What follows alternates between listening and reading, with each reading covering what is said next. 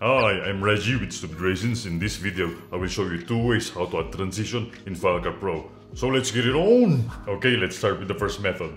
So once you have your clips on your timeline, just go through your transitions browsers over here, just click it. And then you have a plethora of built-in transitions here. Okay? These are all free, included in Final Cut Pro. Let's select lights, maybe using lights. And then you can just drag it to your clip, in between of your clips. Then you now have your transition right there.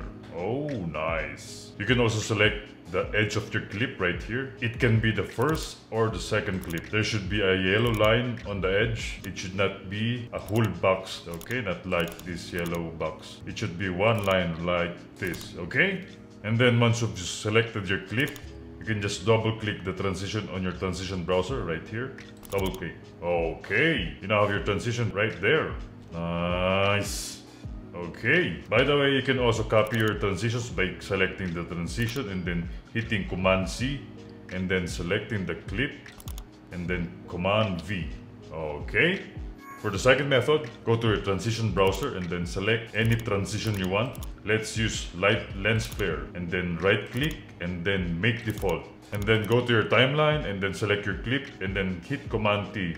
And then that will be your default transition. By the way, you should select the edge of your clip and not the whole clip, okay? Or else the transitions will be inserted on both sides, like so. Okay!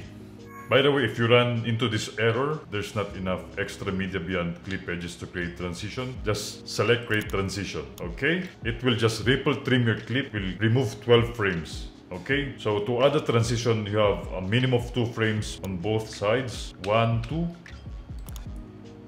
Then from the playhead, 1, 2 frames. Then I'm gonna trim it and then I'm gonna put a transition right here. You can insert a transition if you have a 2 frames on both sides, but it will look jarring like that. It's so fast. Just adjust until it looks good, okay? If this video has been helpful to you, go ahead and hit that like button. I would really appreciate it. But if you don't have extra frames, there's a workaround. Be sure your playhead's at the middle so you don't have to look for it, okay? And then select your clip and then hit Option G to compound the clip and hit OK. And then hit B to trim your clip and then insert your transition by hitting Command T. Now you can have a transition without extra frames, okay? Nice, right? Thank you for watching and I hope you learned something today. If you want to learn more, I've made a video about how to make a reaction video in Final Cut Pro. Click here to check it out.